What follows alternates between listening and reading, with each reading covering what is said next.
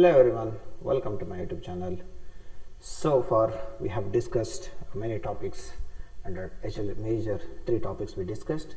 Okay, so the third topic is muscular systems as scaffolds in module 3. So module 3 there are 2 more major topics we are going to discuss. So muscular system as scaffold, skeletal system as scaffold. So muscular systems, definitely we are talking about the muscles which will act as scaffold. Now what is scaffold? We have kind of structures which can support cell attachment or cell growth, understanding. So it's like you can say that a network of mesh kind of network where the cells can be included, incorporated or seeded, and these cells can attach and they can form a particular structure. Okay, so here scaffolds will give the mechanical strength and as well as structural support, where the cells can differentiate and divide, differentiate and proliferate and develop a tissue, understanding. So that is why it is called as scaffolds. So in order to understand next 2 topics, both are related to the scaffolds only, but here 2 systems we are using, that is muscular systems as scaffold and skeletal systems as scaffold. Now speaking about the muscular system and the skeletal system, that is different case, but we need to know what are scaffolds, right? So now we know what are scaffolds. Scaffolds will act as what? A kind of a mesh structure or a structural network or a network, okay, which will give you the structural and mechanical support for cells to attach on their surfaces, and it will grow. Okay, so that it will give you a kind of mechanical support. Okay, so where the cell can attach it, seed, and then grow, cell growth can happen, and as the cells are growing, dividing and growing, then finally it will become a tissue. Now to get that particular tissue in a particular shape, we need scaffolds, understanding. We are having the extracellular matrix as a natural scaffold, right? We are having, for example, if our ear should be like this, is like this, that is because of the extracellular matrix which is having the structure like this, so that we are, our eyes, our ears are like this, understanding. So every different parts of our body has got a particular shape.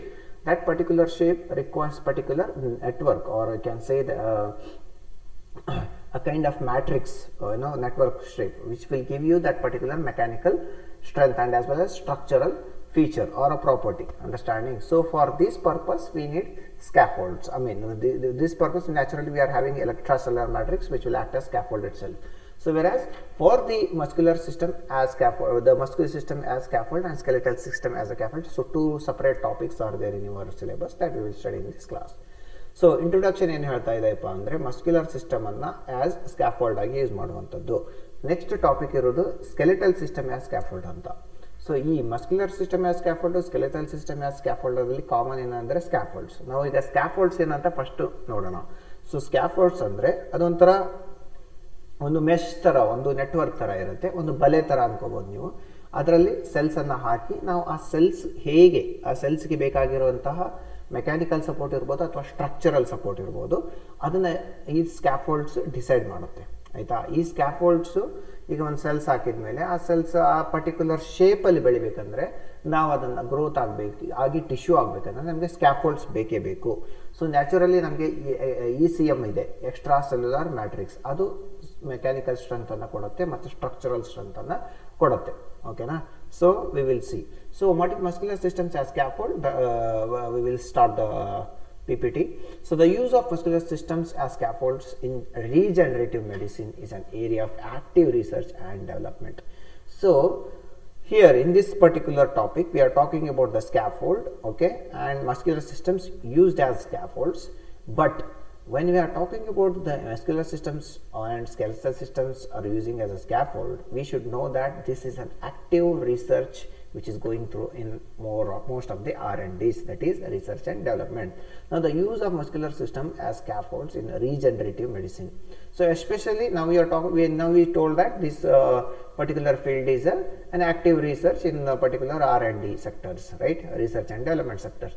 In what area? In what, for what applications? The application comes here is a regenerative medicine. So what do you mean by regenerative medicine? All of you know about medicine.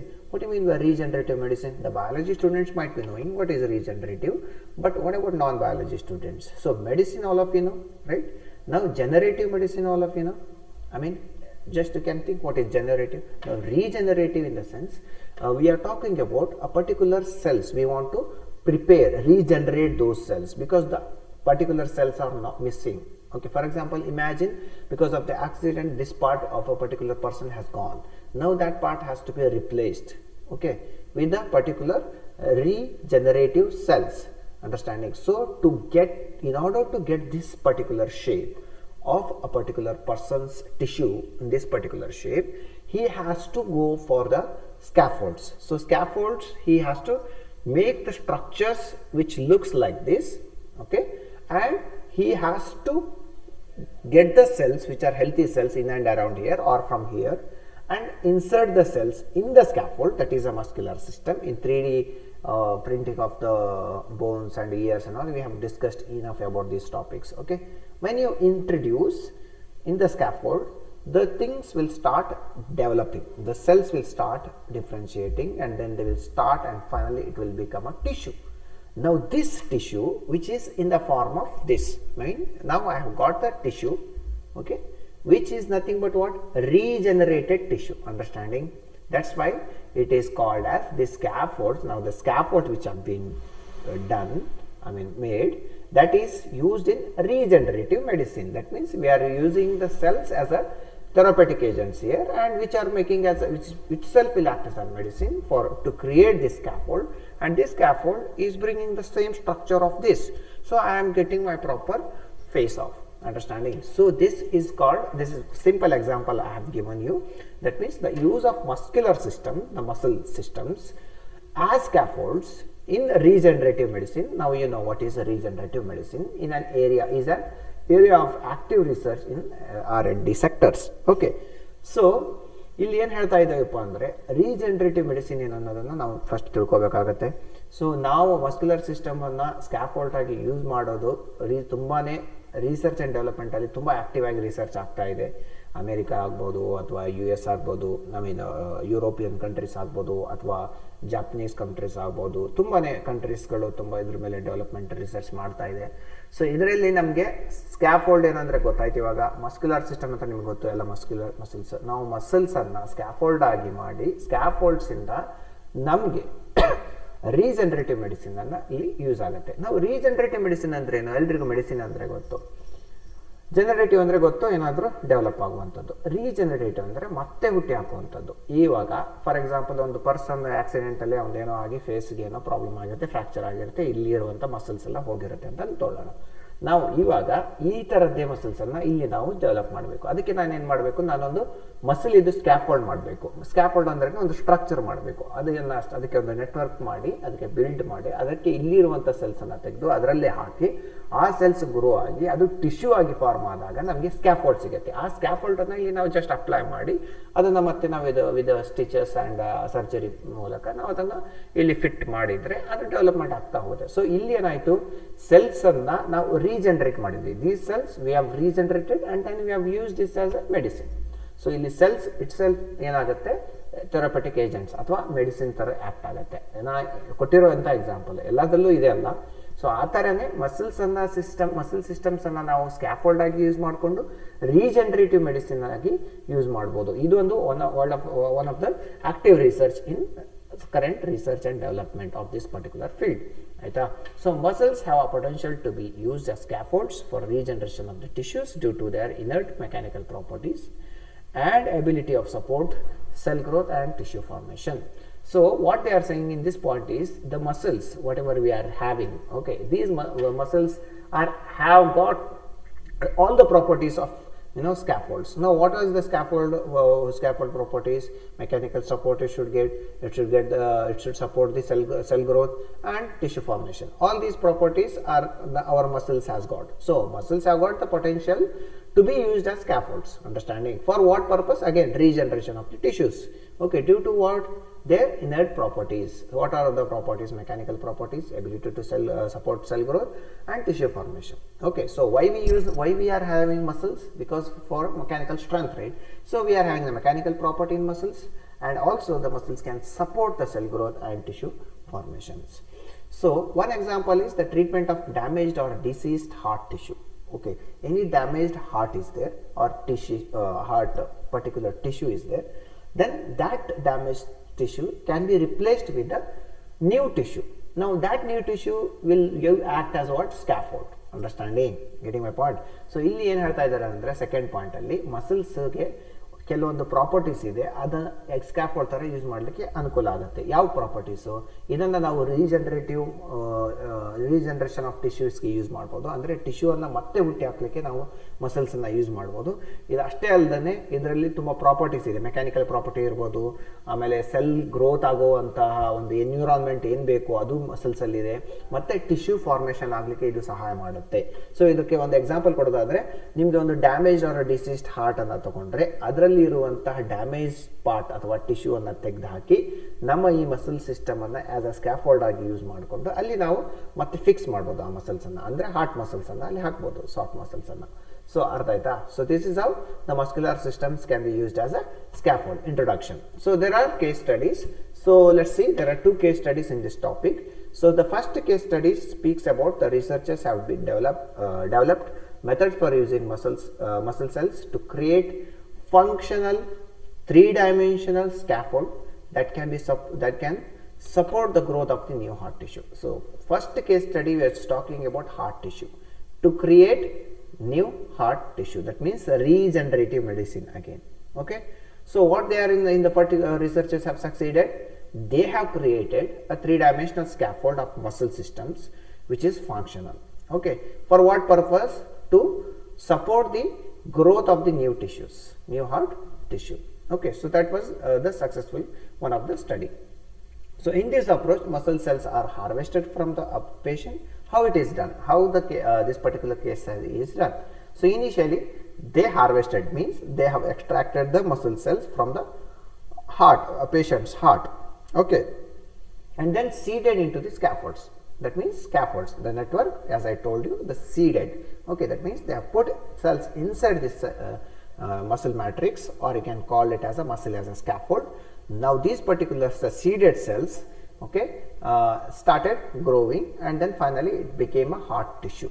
Okay, so here what are these particular scaffolds for the seeding purpose they have used is a hydrogel or artificial matrix.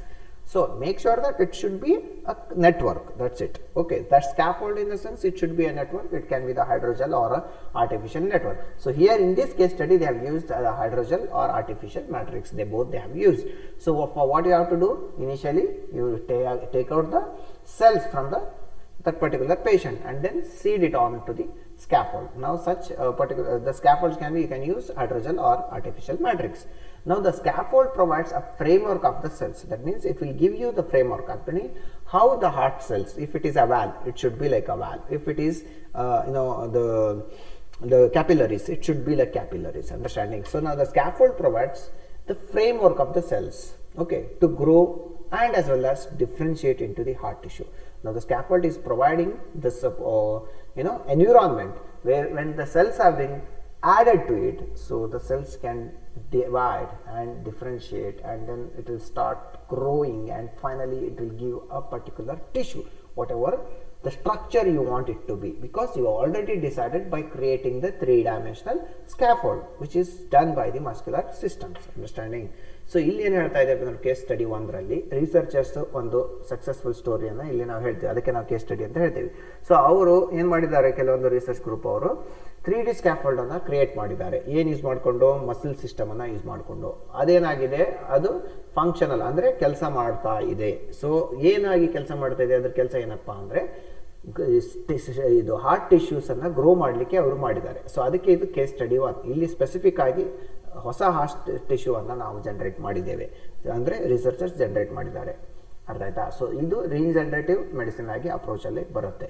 So ಇದರಲ್ಲಿ ಏನ್ ಮಾಡಿದ್ದಾರೆ ಅವರು, ಹೇಗೆ ಮಾಡಿದ್ರಪ್ಪ ಇದನ್ನ ಅಂದ್ರೆ, ಈ healthy cells ಇರುತ್ತಲ್ಲ heart ಇದು, ಆ ಸೆಲ್ಸ್ ಅನ್ನ ಆ ಪೇಷಂಟ್ ಇಂದನೇ ತಕೊಂಡು ಮತ್ತೆ ಅದನ್ನ ಸ್ಕ್ಯಾಫೋಲ್ಡ್ ಅಲ್ಲಿ ಹಾಕಿ, ಸ್ಕ್ಯಾಫೋಲ್ಡ್ ಹೈಡ್ರೋಜೆಲ್ ಅಥವಾ ಆರ್ಟಿಫಿಷಿಯಲ್ ಮ್ಯಾಟ್ರಿಕ್ಸ್ ಆಗಿ ಯೂಸ್ ಮಾಡಿಕೊಂಡು ಆ ಸ್ಕ್ಯಾಫೋಲ್ಡ್ ಅಲ್ಲಿ ಹಾಕಿ, ಇದು ಮಸಲ್ ಸ್ಕ್ಯಾಫೋಲ್ಡ್. ಆ ಮಸಲ್ ಸೆಲ್ಲು ಇದನ್ನ ಪರ್ಟಿಕ್ಯುಲರ್ ಏನಾಗುತ್ತೆ, ಒಂದು ಫ್ರೇಮ್ ವರ್ಕ್ ಕೊಡುತ್ತೆ. ಏನಕ್ಕೆ ಫ್ರೇಮ್ ವರ್ಕ್ ಕೊಡುತ್ತೆ? ಸೆಲ್ಲು ಗ್ರೋ ಆಗಕ್ಕೆ ಮತ್ತೆ ಡಿಫ್ರೆನ್ಶಿಯೇಟ್ ಆಗಕ್ಕೆ, ಆಮೇಲೆ ಡಿಫ್ರೆನ್ಶಿಯೇಟ್ ಆಗ್ತಾ ಆಗ್ತಾ ಅದು ಟಿಶ್ಯೂ ಫಾರ್ಮ್ ಆಗಕ್ಕೆ ಈ ಸ್ಕ್ಯಾಫೋಲ್ಡ್ ಹೆಲ್ಪ್ ಮಾಡುತ್ತೆ. ಸೊ ಹಾಗೆ ನಾವೇನ್ ಮಾಡ್ಬೋದು, ಈ ಡ್ಯಾಮೇಜ್ಡ್ ಅಥವಾ ಡಿಸೀಸ್ ಟಿಶ್ಯೂ ಇದೆಯಲ್ಲ ಹಾರ್ಟ್ ಇದು, ಅದನ್ನ ನಾವು ರಿಪ್ಲೇಸ್ ಮಾಡ್ಬೋದು with a new scaffold. Okay, which will act as a regenerative medicine.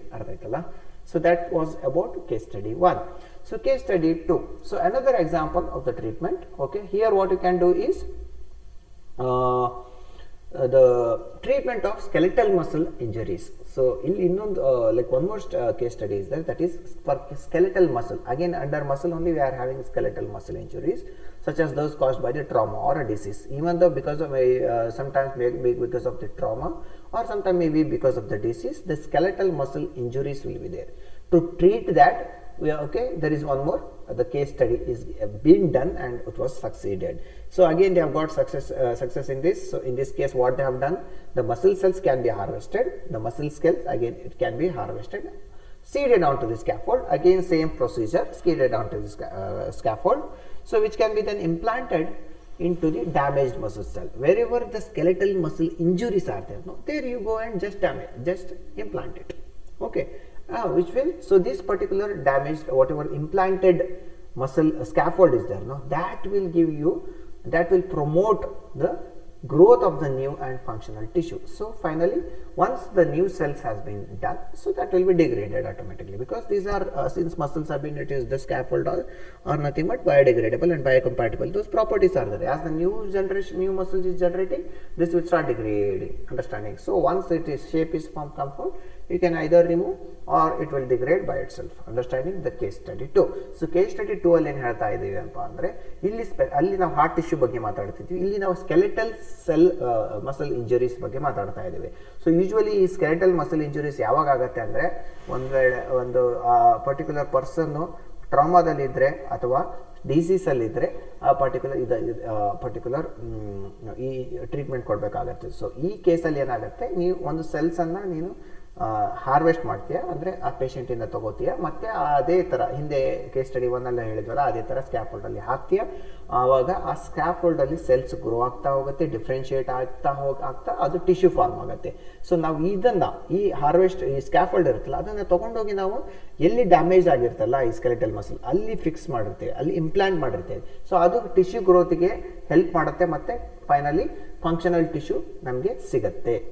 Okay, so while the use of muscular systems as scaffold is still in the experimental stage, it holds a great promise of the treatment of variety of conditions. Okay, represents area of active research and development in the field of regenerative medicine. So here what they are selling is, so use of this muscular system is still obviously in the developmental stage, or you can say that it is in experimental stage, which has been trying successful in trying on animals. Now they are doing in the clinical research. So but even though it is in the experimental state, it has got a great potential application in the coming days or coming years. Okay, so where it will present that itself is a proof that it's a area of active research is nothing but what it itself is a proof that it is gaining more and more successful rates, understanding. So ಇಲ್ಲಿ ಏನು ಹೇಳ್ತಾ ಇದ್ದೇವೆ ಅಂದರೆ, ನಾವು ಈ muscle systems ಅನ್ನು use ಮಾಡಿಕೊಂಡು scaffold ಮಾಡೋದ್ರಿಂದ ರೀಜನರೇಟಿವ್ ಮೆಡಿಸಿನ್ ಅಲ್ಲಿ ತುಂಬಾನೇ ಒಂದು ಅಡ್ವಾಂಟೇಜಸ್ ಅಪ್ಲಿಕೇಶನ್ಸ್ ಇರುವ ಸಾಧ್ಯತೆಗಳಿವೆ. ಈವನ್ ದೋ ಇದು ಎಕ್ಸ್ಪೆರಿಮೆಂಟಲ್ ಸ್ಟೇಜ್ ಅಲ್ಲಿ ಇದ್ರೂ ಸಹ ಇದರದ್ದು ಇಂಪ್ಯಾಕ್ಟ್ ಏನಿದೆಯಲ್ಲ ಅದು ತುಂಬಾನೇ ಚೆನ್ನಾಗಿದೆ, ಅದರದ್ದು ಸಕ್ಸಸ್ಫುಲ್ ರೇಟ್ ಜಾಸ್ತಿ ಇದೆ. ಅದಕ್ಕೆ ಇದು one of the area of active research and development ಆಗಿದೆ in the field of regenerative medicine ಅಲ್ಲಿ. Regenerative medicine one of the very active research ಆಗ್ತಾ ಇದೆ ಈ ಫೀಲ್ಡ್ ಅಲ್ಲಿ. Okay, so that was about the muscular system as a scaffold as an introduction. Next topic we are having architecture of this particular muscular systems, that we will discuss in the next class.